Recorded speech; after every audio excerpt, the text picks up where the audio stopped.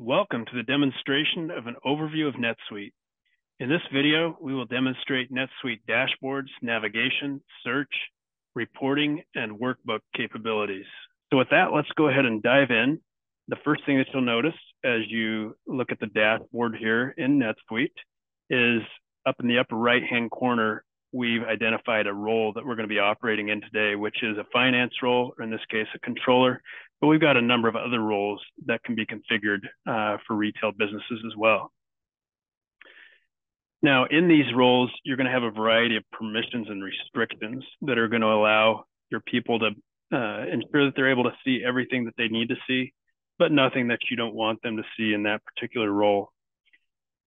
So let's start out by looking at the dashboard here and just note, one of the big challenges that retailers face is relatively high turnover rate. So a lot of people coming and going.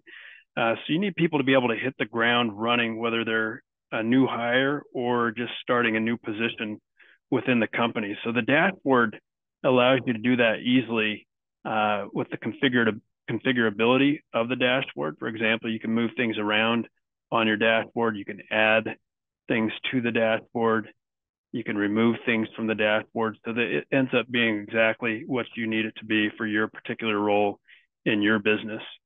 In terms of navigation, the dashboard and NetSuite in general is set up. It's like a website, so it's easy to navigate with drop-down menus. You got a home button, a favorites drop-down, and you're able to easily access recent records here from this drop-down on the left-hand side. Also, everything is very well documented in NetSuite, which again allows people to get up to speed quickly. So for example, if I've got an invoice open here, the first thing that you'll notice is field level help. So I can click on the header of any field in any transaction here, and it's going to give me instructions on what I need to do to fill out that field. And if I need further information on this process, I can just click on the help button up here. And NetSuite's smart enough to know that in this case, I'm looking at an invoice.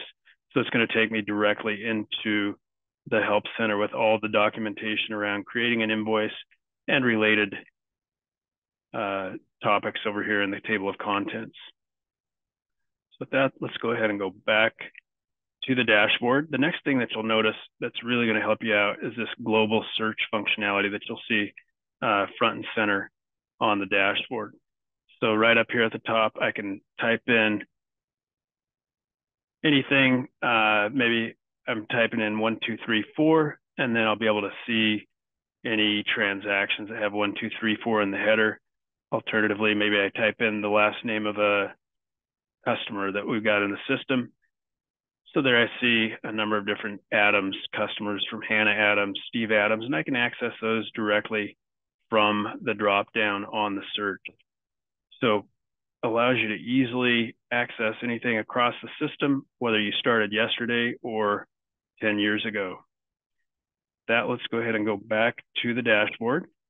The next thing I want to show you that allows you to easily navigate within NetSuite is this subsidiary navigator over here on the right-hand side.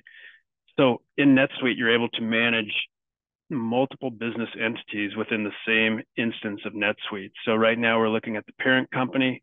All the numbers that we see are for the parent, but I could just as easily toggle into one of the child entities here, and all my numbers are going to update and display real time. With that, let's go ahead and go back to the parent there. And I want to show you one other thing on the dashboard before we start drilling in, and that's the reminders portlet over here on the left-hand side, which allows you to not only make sure that things don't fall through the cracks, but allows you to execute on the business right here from your dashboard. So if I see I have 12 bills to pay, I can just go ahead and click on that link there. It's going to take me into this screen where I can pay these bills directly from this screen. I can sort, filter, and then I can pay those bills all at once or select bills to pay from the list there. Now, another challenge that many retailers face is the inability to identify issues quickly and drill quickly into to be able to view the real root of the issue in order to make necessary adjustments. So NetSuite allows you to get answers with just a couple of clicks from your dashboard. For example, if I'm looking at my KPIs here in the middle of the dashboard, and I see that we've done 354,000 of profit this period, but I want to know more about that, I can just click on that 354,000. It's going to take me directly into an income statement that rolls up to that 354,000. And then I can drill into any of these accounts to get details on the transactions that made that up. So here we've got a number of cash sales. And again, I can continue to drill through to see the details of those transactions. So here we've got a cash sale to our customer, Joshua Mackland. I can scroll down and see the detail for the items on this transaction. I can even drill into the item master record right from the transaction itself and see all the detailed information for that item, including locations and quantity on hand. I can see the inventory status detail there. So lots of information there with just a couple of clicks.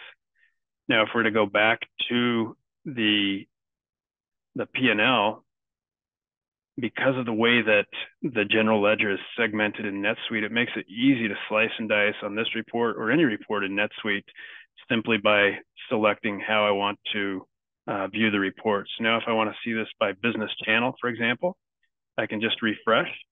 And now I'm seeing the same $354,000, but now I'm viewing it by business channel, whether it's stores, my Amazon sales, my website, or Walmart.com. So as we were discussing initially, here's that omni-channel functionality here where we're able to see everything on one report. Just as easily, I could select a different period to view this report. Maybe I want to see it by accounting period, so I could just hit refresh there. See the same P&L, but for last year by month and quarter. And then I can continue to drill down into these transactions. So if I see my salaries and wages number jumped up there in December, I can drill into that number and get right down to the debits and credits with just a couple of clicks. So again, the ability to go from a high level view, identify issues, and get detailed information about those numbers. So here we could, for example, go into the communication tab on this entry and see that we had a senior management meeting where we approved a new inventory manager position for the e-commerce business. So this lets me really understand why my salaries and wages number jumped up so quickly there. Let's take a look at the reports overview here, where you can see the hundreds of reports that are configured out of the box. Let's just go ahead and look at this budget versus actuals report here to see a couple of other things that you can do with the reporting out of the box in NetSuite. Obviously, you're able to export to Excel, to Word, or to a PDF. You can also schedule reports to run on a cadence. So if I click this little calendar icon here and just tell NetSuite I want to run this report more than once, identify my distribution list here, and save this out.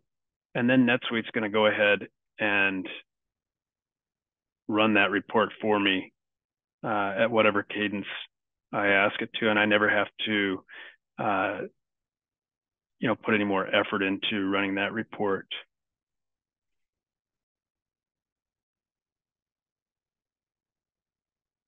With that, let's go ahead and take a look at one final way that you have to be able to analyze the business within NetSuite, and that is what we call Suite Analytics. So we're going to go into a different role here.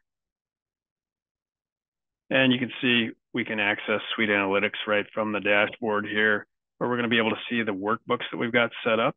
These are similar to workbooks in Excel, where you're going to identify the data using simple criteria here. So now we've got a data set that we're going to analyze here. And we can do this, we can get it complex by including multi-level joins. Ultimately, we're going to be able to see pivot tables, charts, and graphs, similar to what you would be able to see in Excel. So here we're seeing sales by category, and I can go ahead and drill into subcategory there as well. And ultimately, I'm going to have a report that is going to be real time, that I can save, so I don't have to recreate it. I can share it out to other team members, and I can pull it forward to the dashboard if I want to ultimately be able to, again, analyze the business with a built-in BI tool right in NetSuite. Thank you for watching this demonstration. If you have any questions, please reach out to your account manager.